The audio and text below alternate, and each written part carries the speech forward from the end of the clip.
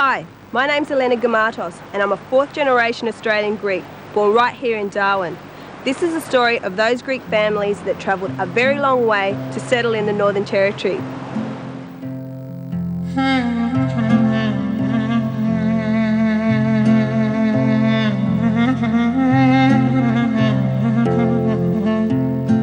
For thousands of years, the Greeks have migrated throughout the world, taking with them their unique culture and traditions.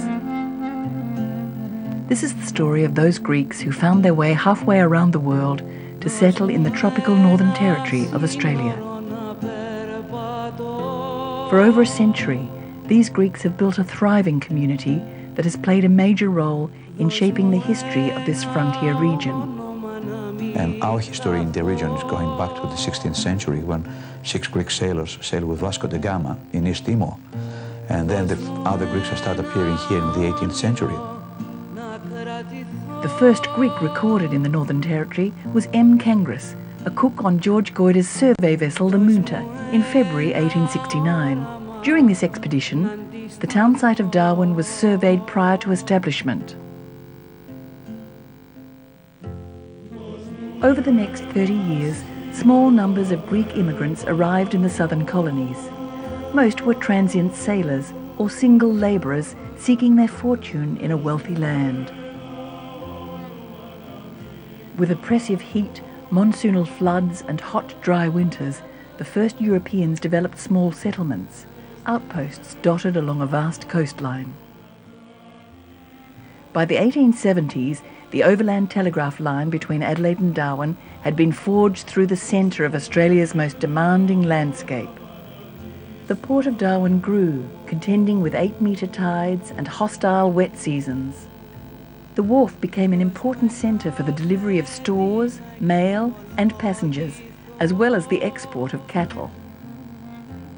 At the time of Federation in 1901, there were about 4,000 Greeks in the new nation of Australia. Political turmoil in Asia Minor shortly after 1910 led to many Greeks from the Dodecanese Islands, including Castellorizo, to leave their homeland as economic refugees. In less than a decade, approximately 7,000 of the 19,000 original Castellorisians migrated south to Australia. By this time, Darwin was a small but thriving town, with the majority of the population being Chinese and Aboriginal, with a small number of white European masters. The living conditions in the tropical climate were harsh for the Europeans, and migrant labour was seen as necessary to build the territory. The Chinese had begun arriving in the top end from the 1880s during the gold rush, and had established a thriving community in Darwin, with market gardens and a shanty town in Kavanagh Street. In 1911, the Commonwealth took control of the territory and began enforcing the White Australia policy in earnest. The government had offered incentives to Greek immigrants to migrate to Darwin to replace the Chinese workforce, which was to be officially discouraged in the interests of a white Australia. The first wave of Greek migrants came to Darwin in 1913, hearing about a labour shortage and high wages. They found harsh conditions, but at the same time, opportunity. The majority of the migrants were single men, with their sweethearts in other cities or in their homeland on the other side of the world. Earnings were often sent home to support their families. World War I commenced in 1914, as did the construction of the large Vestes meatworks in Darwin, which attracted Greek workers in the building program and then as general labourers in the abattoirs. Wartime labour shortages became critical, and the Commonwealth Government directed immigrant manpower northward to development projects, which was seen as important for the national interest.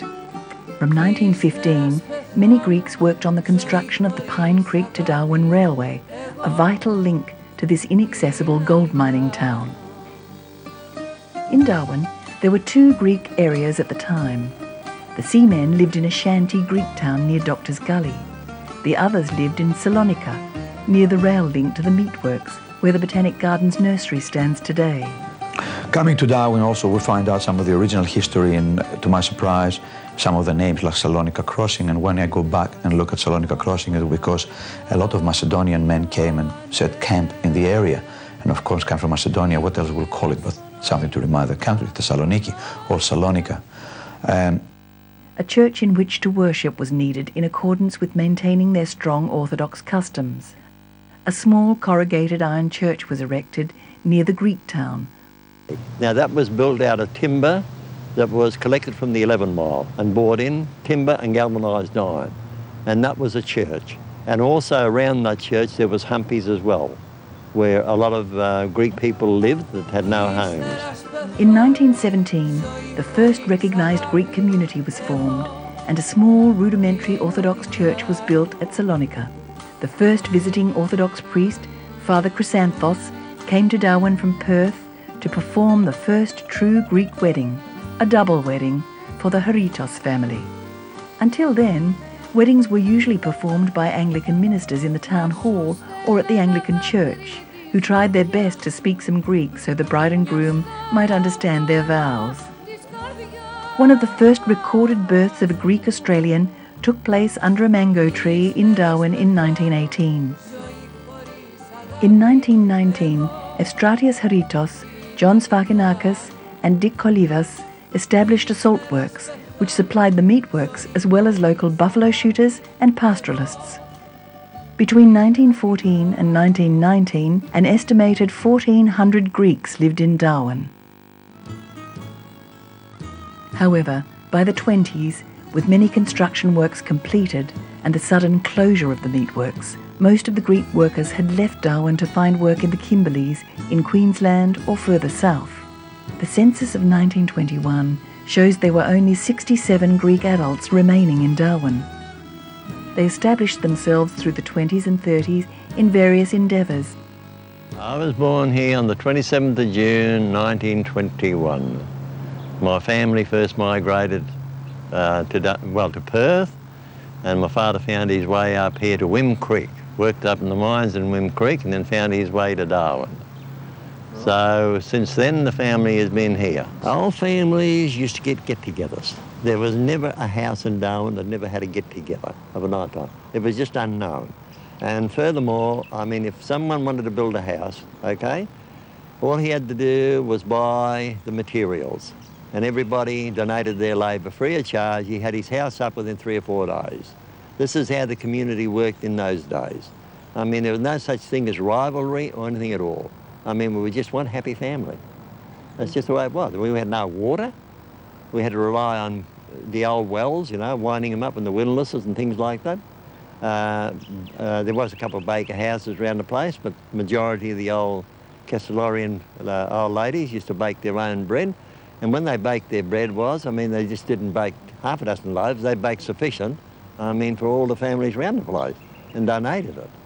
So, and the ovens, to be quite frank with you and truthfully, the ovens were made out of anthills. Now, most of the Greek families here in Darwin, survived by growing their own vegetables, having their goats and also having their chickens. The Kyriakou brothers opened the cafe Zero in the Tropics in Kavanagh Street, bringing ice cream and frozen delights to the township. He was the first one, actually, that bought and sold Peter's ice cream here in Darwin. Darwin boomed in the mid-30s. Some of the Greeks who had left had returned to join their friends and families who had stayed. The Kanaris family operated the Great Northern Cafe, but Greek delicacies were not on the menu. Michael Paspalis arrived in Darwin from Broome in 1927. Well, Michael arrived here in Darwin and got a job at Holmes's estate. And his job was delivering ice and meat, to outlying area, to the whole of Darwin area. Michael lent his hand to many enterprises and soon began forging his business empire. In 1935, he travelled to Perth and returned soon after with his new bride, Chrissy Kalis. In later years, when he married Chrissy, that was when he developed the Rendezvous Cafe. Next door, of course, was the Roslyn Court. That was controlled by Nick, his brother. That was a billiard table, of course. Then might I say, that was also bloody gambling then. Yeah. 1937 saw the arrival from Melbourne of the first Kalymnian Greek, Petros Mihailou. He was the first one here. This was without his family, of course, but I mean, he mingled, I mean, with the, and was part of the family. A memorial to Mr. Mahelu now stands in the Kalimnin Hall. Throughout the 30s, Darwin's population grew steadily, with about 10% being of Greek heritage. Greeks were now becoming respected business people in the community, performing functions not normally associated with immigrants in other parts of Australia. By the early 1940s, the military build-up led to improved facilities and public infrastructure. Greeks participated in the construction of the new facilities, preparing Darwin for the defence of Australia from the Japanese. Louis Harmanis led many teams of Greek construction workers, contributing to the building of the Roper River, Daly River and Borroloola police stations, as well as hospitals and many other public buildings in these small and developing townships. DMF started moving into Darwin. That was the Darwin Mobile Force. They started moving into Darwin in 1938. The gun emplacements and everything were going in there. Larrakia was built up, but I mean, we didn't have the manpower here. And then they started Winnelli as well. Sydney William Huts going up into Winnelli. With the uncertainty of war, the civilian population was evacuated. Most travelled to southern cities. And the early warning after the bombing of Pearl Harbor, Darwin was evacuated, and we were evacuated out on the 26th of December on the SS Coolinda. The families with the young ones were evacuated. So it only left the old people here that wanted to stay, right? They had their choice to move out if they wanted to, but they stayed. My father stayed. Bombing of Darwin by the Japanese began on the 19th of February 1942, killing 237 people. The raids continued. Darwin suffered over 60 bombing raids during the war and was all but destroyed. We saw all these planes coming up and people were saying, oh, he's the Americans. I says, the hell they are. I said, get the hell out of here, which we did. Went for cover, but that was it. It was chaos after that. The devastation was terrific, you know, so, I mean, it was all hands on deck. I mean, trying to get survivors out of that burning water. I mean, Darwin Harbour was just ablaze. I mean, it was just one sheet of flame. And trying to get survivors out of there, I mean, and some of the survivors, I mean, that you did pull out who were still alive, I mean, the minute you touched them, I mean, their flesh just peeled straight off them. Desertion and panic. And there was panic. You have no idea the panic that was created after the bombing of Darwin. And this is by army personnel who were trained. You couldn't walk down the street unless you were yelling out, friend or foe. I mean, this is how bad it was. And night time in particular, the 303s were just going off right, left and bloody sideways.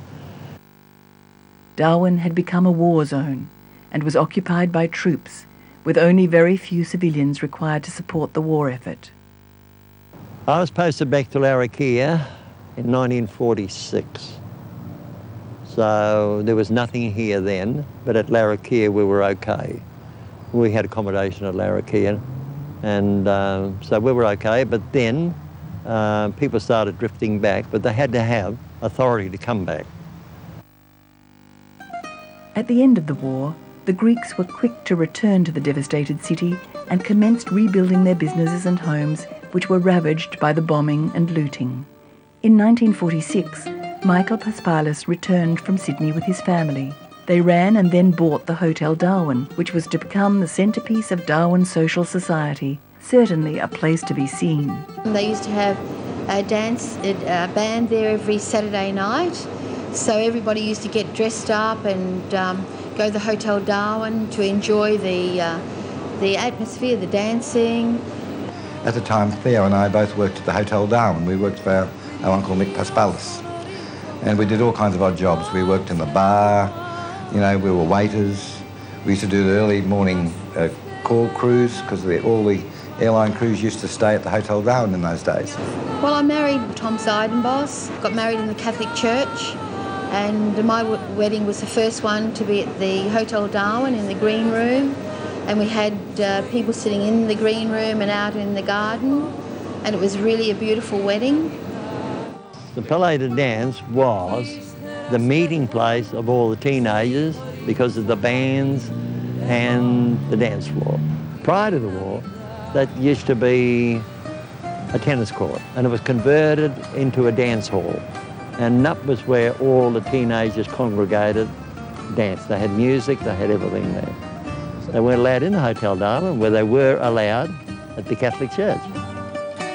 Michael's brother Nicholas also returned to Darwin at this time with his Australian wife Vivian. Nicholas Paspalis, who changed his name to Paspali, had been a master pearler before the war and soon restarted his pearling business.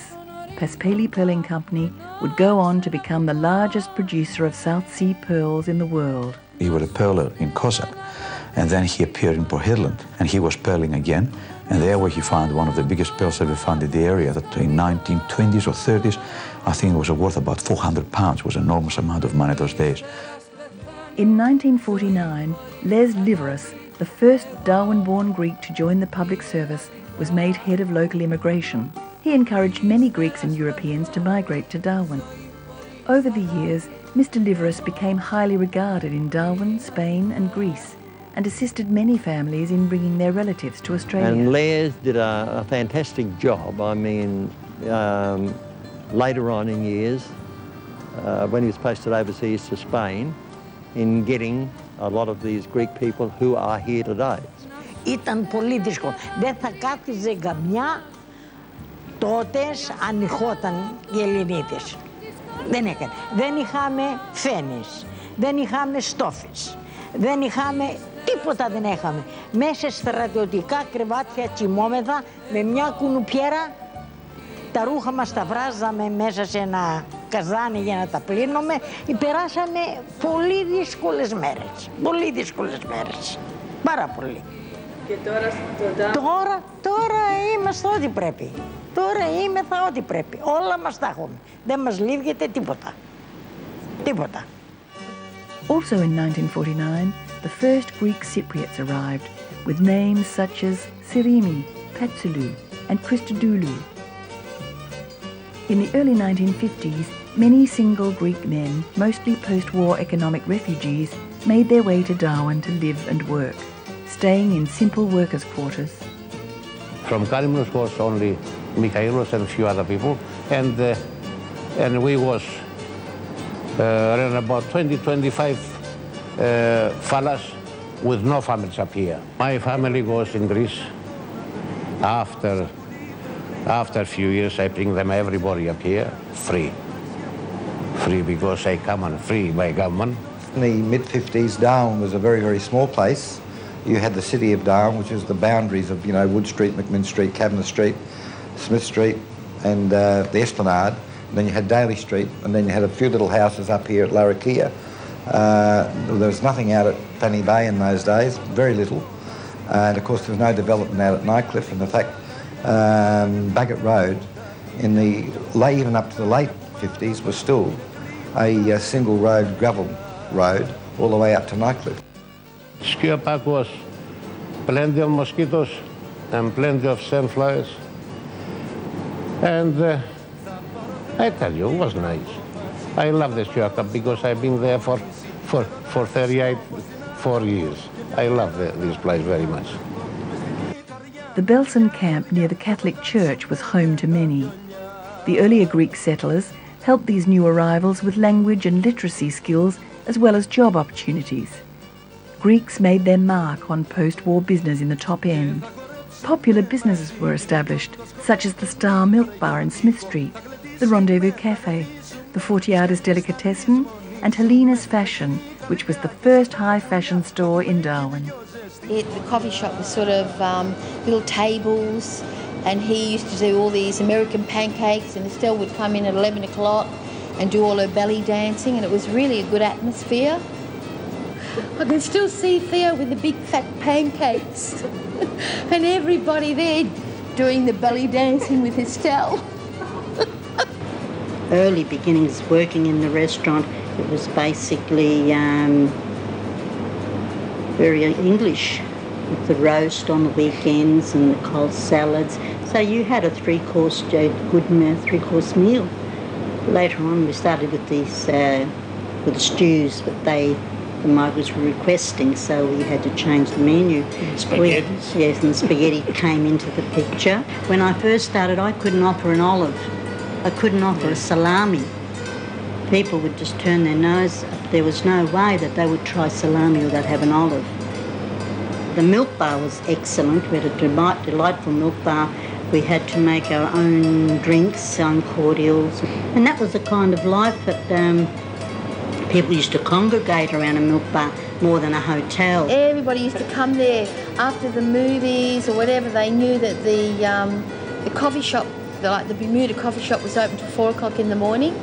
There was only the Star Theatre, so my father started showing films at the town hall, and then Pratt Theatre was built, and at that time there wasn't a roof, so there was only a half a roof, so we all tried to get a seat where if it rained we wouldn't get wet.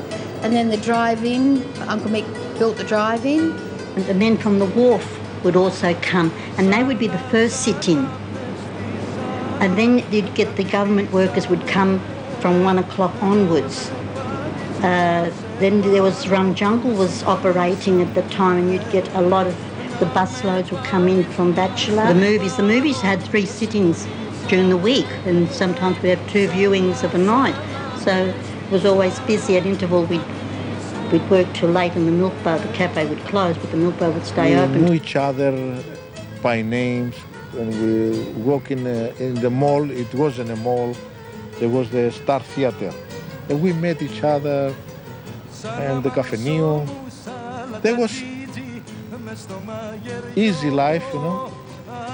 The 1950s saw many marriages between the children of the first Greek arrivals. Marriages were often between couples of the same regional descent, strengthening bonds and family ties, customs and culture. I met my wife while I was working in her parents' restaurant. In 1952, 2 Kalimnian diving teams arrived in Australia, with their passage and expenses paid by the Australian government. The Kalimnians traditionally are divers, sponge divers, in time immemorial, and they were very, very good divers. But what happened in the 50s, disease decimated the sponges in the region, and a lot of people were left out of work. And at that time, George Johnston and Charmaine Clifton, they were in Kalymnos, and they're describing the atmosphere in the island when the news came that the Australian government was going to get 10 or 12 Kalimnians to bring to Australia. They had a big party, they all got drunk because they could see now a bright future coming up. The people could do what they wanted to do, what they liked to doing, what was the profession, but they would come to Australia. And people thought, well, if they come to Australia, then they can actually bring some more of their family. One team was dispatched to Broome, the other to Darwin to work on luggers operated by the Haritos family. Alas, the project was a failure. Despite their skills and another team arriving in 1954, the Kalimnian divers were unaccustomed to the treacherous seas of tropical Australia. With the unnerving death of one of the men, the experiment was over. Some sought labouring and construction work, others took on survey work between Darwin and Thursday Island. In 1953, after much fundraising, the Greek Orthodox community laid the foundations for a permanent Greek church in Darwin. Over the next few years, much effort was put into more fundraising for the construction. Picnic days at Rapid Creek were popular social occasions. A visiting archbishop officially blessed the Greek Orthodox Church of St. Nicholas, named after the patron saint of the sea. The church at the corner of Kavanagh and Daly Street still stands today. Finally, the Greeks had their own church in which to worship. Well, we were married in the Greek church, although it wasn't finished. The framework was there, and the Church of England priest would come over, and he spoke a little bit of Greek. 1956 saw the arrival of the first permanent Greek Orthodox priest. The priest was Father Kumpis. He didn't stay long. The weather wasn't right. In the middle of the decade, the Cypriot Pantazis family established the Parap Fruit and Vegetables, which would later become Parap Fine Foods, a landmark delicatessen in Darwin, which now imports fine foods and exports local delicacies around the world. I had to go myself, and get my own fruit and veg, pack it myself and sell it myself. The late 50s saw many more families arriving from war-ravaged Kalymnos, assisted by established Greeks, particularly their fellow Kalymnians. As a young man, the early Greeks were mostly the Castelorian Greeks, mixed with some Kalymnian Greeks. And it wasn't until the early 1960s where the Cypriot Greeks started to really move into Darwin as a force. And I suppose the population always ran, I think, if the European population was 4,500 or 5,000 people, there was always between 10 and 15% of the population were always Greek. And they played a very, very predominant role in the development of Darwin and the Northern Territory through their business enterprise, their prosperity, their hard work, and also their skills. It was the Kalymnians that brought the building and the trade skills. It was the Castelorians that brought the enterprise skills. And it was the Cypriots that brought the other technical skills to the territory, which obviously were very important as Darwin was going to grow. You needed a skilled workforce. And I think the Greek community provided that workforce as well as the political and business nous to get things done. So from the early mid-50s to the early 70s, the population grew by 40,000 people. My father arrived in Darwin in 1957 for a contract of 6 months. He was a carpenter in background and had a 6 months contract here. 12 months after, my mother followed up with the children, and we've lived here ever since. Bringing with them their love of soccer, Greek teams were established by the middle of the decade. The Hellenics Club, starting with 30 children and young men. I remember stories about the Greeks setting up the soccer club, and the best goalie was an Aboriginal guy who was living in Bagot. And they used to pick him up a Saturday afternoon, play soccer. And of course, if they win, they had a party, but you were not allowed to give alcohol to the Aborigines. It was illegal. So what they were doing, they were going, having a barbecue, cooking the food, taking it inside the house, close all the windows, and give their colleague alcohol like the rest of them. In 1959, the Kalymnian Brotherhood was established. Founded by Alexei Alexou, this social club allowed Greek men and their families to gather together and keep up their traditions. Darwin had changed dramatically during the 1950s. Its population had grown, and the frontier township was transformed into a more ordered and urbane town. Bolstered by new immigrants and the growing number of second-generation Greek Australians, the Greek population had expanded considerably. However, the pressures of maintaining strong traditions and Greek culture in a foreign land remained. Like other European migrants, the Greeks were still regarded as new Australians and were often seen as foreign by the rest of the population. In the 60s, the government once again decided to build up Darwin as a defence post. The growth in the population and town facilities created greater demand for more construction workers.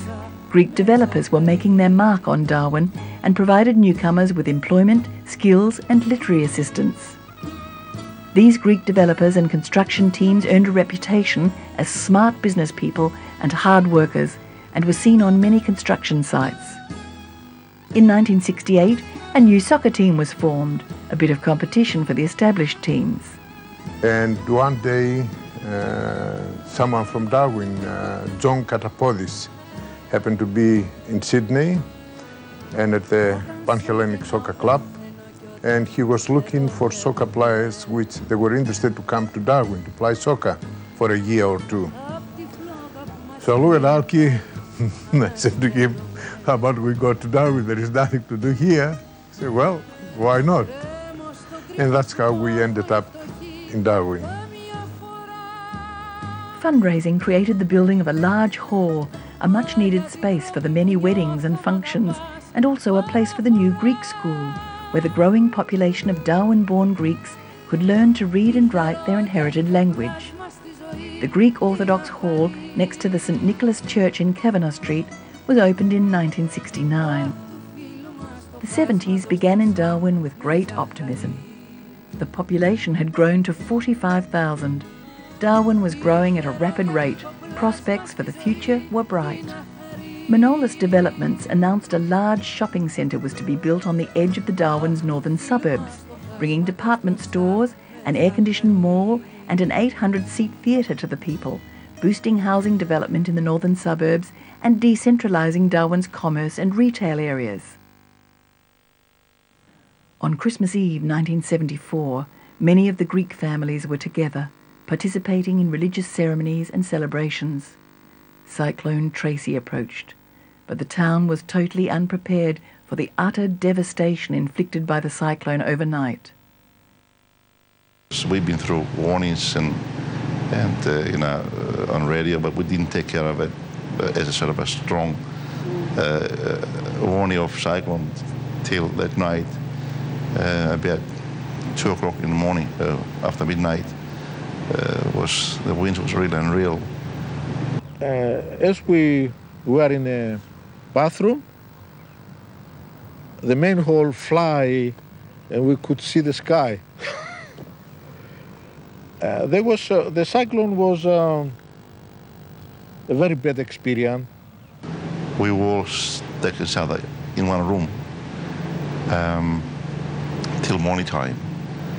The kids was locked into wardrobe for safe, and the grandfather of the kids, and me, my sister, and my brother-in-law, we take 3 mattresses, and we just make it as a sort of a cage, and we meet under there. The house, elevator house, was sort of shaking till about 4:30, 5 o'clock in the morning. I opened all the doors, the door of the bedroom, and I saw the rest of the house was flat. And I thought, now what happened to our house? I thought it was only our house. When I walked across the passageway and I saw around, I was really shocked, what I saw. And at about 4:30 in the morning, I heard people screaming around the back, and I couldn't stay inside anymore. So I tried to get out, but it was iron and timber and everything was flying all over the places. But at the same time, I could hear that lady crying up on top of the house. The house next door, the whole roof went, everything went. It was only the floorboards left. So I managed to go over there. I was holding a piece of iron on my side, so everything was hitting the iron and bouncing off. I went next door. I went upstairs, and it was the husband, a young kid, and his wife holding off the plumbing, because that's the only thing that was left on the floorboards, just the plumbing, nothing else. The next day, we saw a jumbo quantas flying around Darwin, trying to find out where to land. So we all went to the airport, and the police there sent us into the railway to try to clean up the railway and move things from the strip so the jumbo can land. So we did that. We spent about an hour trying to clean up the mess of the strip. About 40 of us. And then the plane landed, and it was full of cameras, reporters, and media. We lost both of the supermarkets. We've lost a couple of the houses, and we had to be evacuated out of Darwin. The family went out first on a jet, and then us men couldn't go because the men had to stay behind to clean up. And a month before the cyclone, the house was finished, complete, everything brand new inside. Cyclone Tracy come, everything went down. About the houses and the buildings, well, you can't do anything, you see, just happens, the God. Yeah. You can't stop the God. The first years, the court was very strict, but eventually they forget about the danger.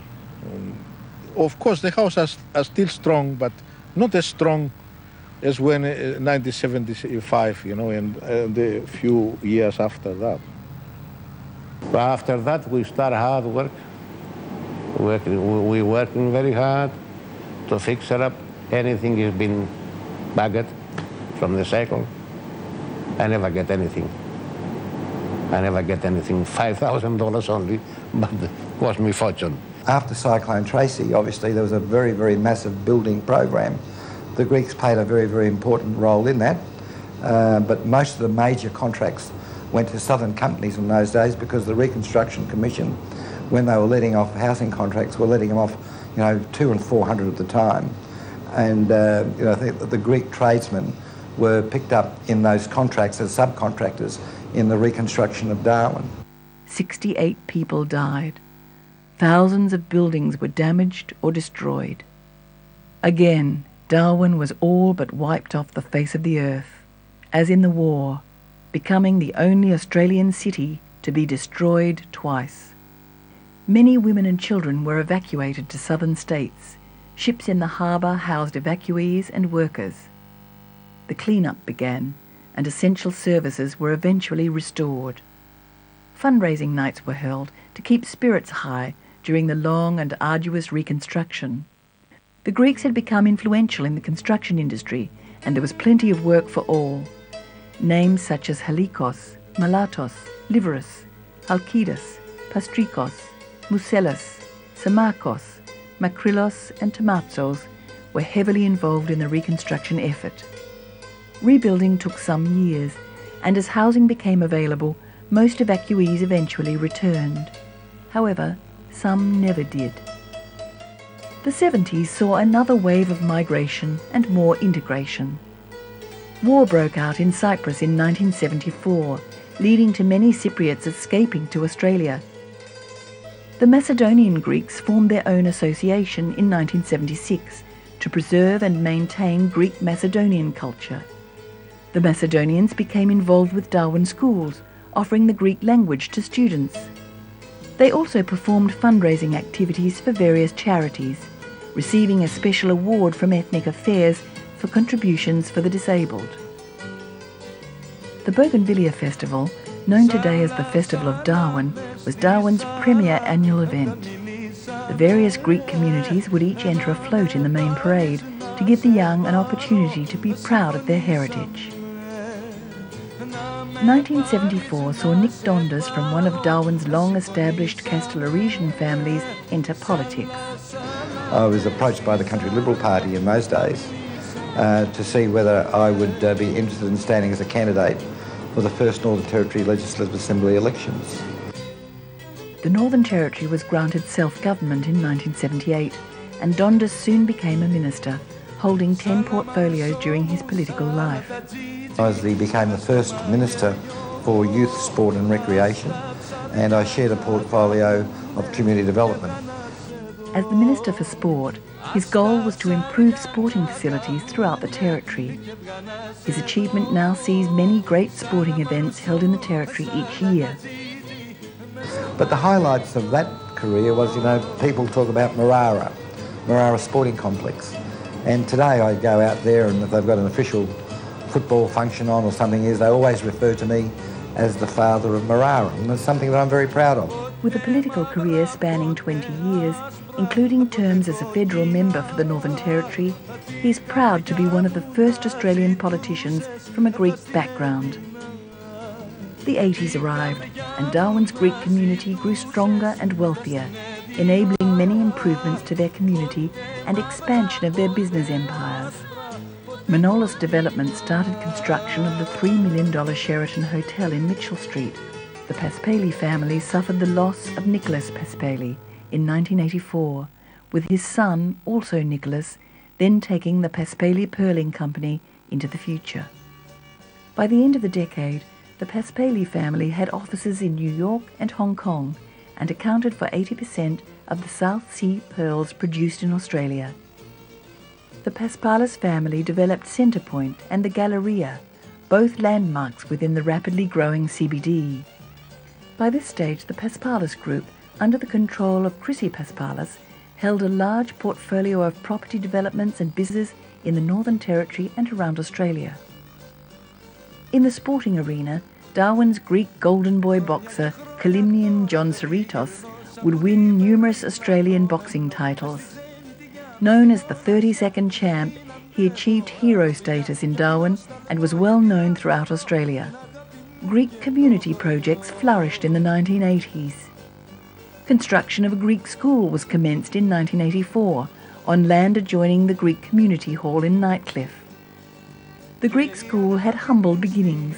Είχαμε εδώ πέρα ιερέα τον Κωνσταντίνο Μανδρίτη, ο οποίος κάτω από το σπίτι σήμερα του ιερέως, εκεί είχαμε μαζευτεί αρκετά Ελληνόπουλα τότε και μας έκανε αγγλικά μαθήματα και θυμάμαι να ήμουν ένας από τους καλούς μαθητές. Από εκεί μάθαμε πολλά πράγματα πάνω στην αγγλική γλώσσα. The school offered Greek parents a chance for their children to learn their native tongue and culture and participate in events. Today, more than 200 students attend Saturday morning language classes. More fundraising in the community led to the Orthodox Church in Kavanagh Street receiving a facelift. The original exterior was replaced with brick, taking on a more tropical style, though still retaining a traditional Greek Orthodox look. The inaugural Glen tea that was held at the Greek school in 1988 for the bicentennial, they actually hosted an Australian citizenship ceremony, which is really a first and I think an only for the territory, where the Minister for Immigration gave special delegation to a member of the Hellenic Macedonian Association to actually confer citizenship. Proving extremely popular, the Glen tea festival outgrew its venue and evolved into a cultural event attended by many Darwin residents. Each year on the Esplanade, the whole city of Darwin joins with the Greek community to celebrate Greek heritage, traditions, music, food and dance. Held early in June each year, it is a calendar event not to be missed and is a popular tourist attraction. A Glen tea magazine is produced, trumpeting advances in the community and providing important historical information, not to mention the social pages. The 1990s saw many Greeks succeeding in many fields and contributing greatly to Darwin's economic and social development.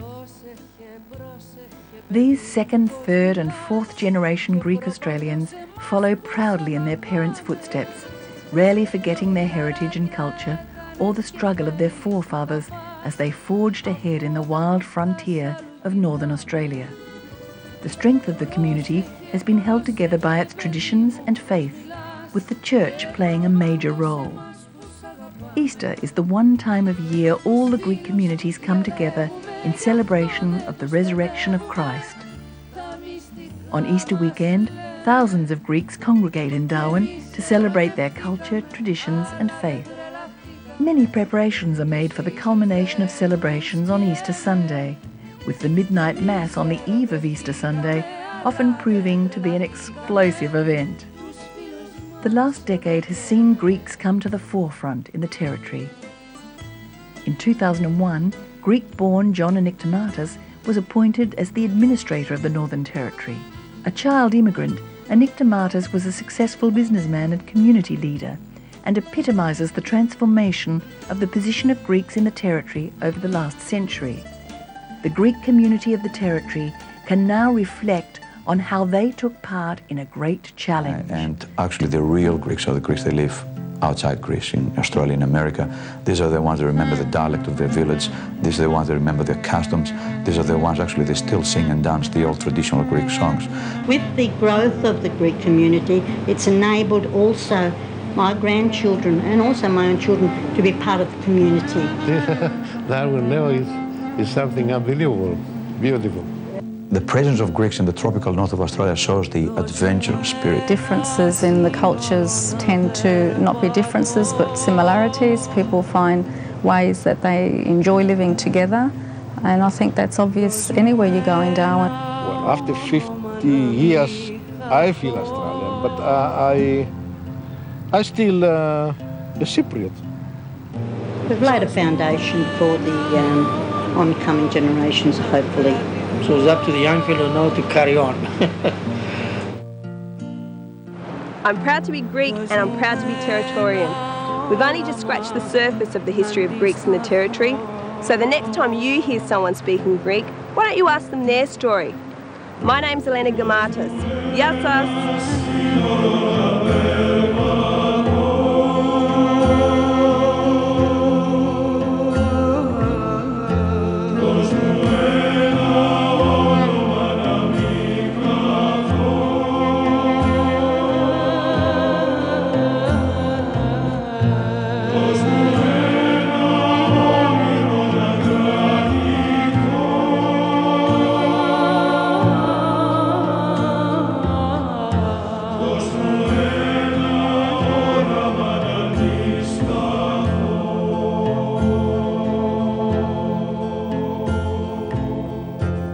Δώσ' μου ένα παιδί να εξομολογηθώ.